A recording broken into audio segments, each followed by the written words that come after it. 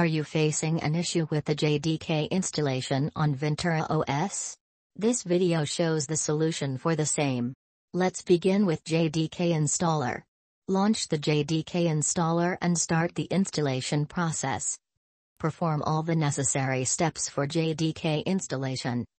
Here, enter your system password. Then click on the Install Software button.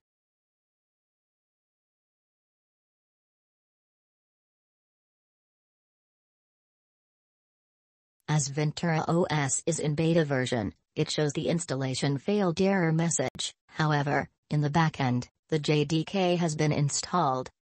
To confirm installation, open Terminal window and type Java version and press Enter. Here it is showing the installed Java runtime environment. Now you can download and install our software on your system. Go to Google and enter SysTools Outlook Mac Database Recovery. Then click on the link shows on your screen. Click on the download button. Install and run the software.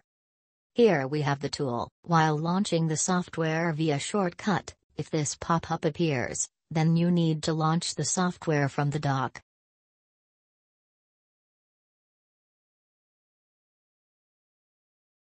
And that's it. Hope you enjoy the video.